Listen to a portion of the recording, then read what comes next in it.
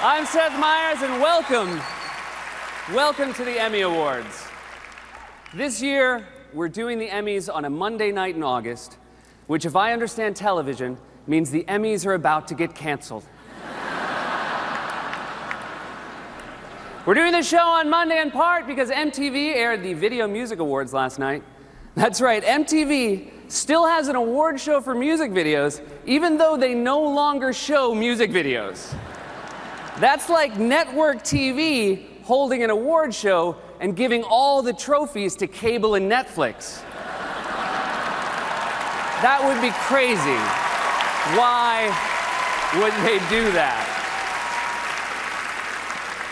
NBC also decided to hold the Emmys a month earlier in August to avoid conflicting with Sunday Night Football, which is keeping with the actors' tradition of running away from jocks.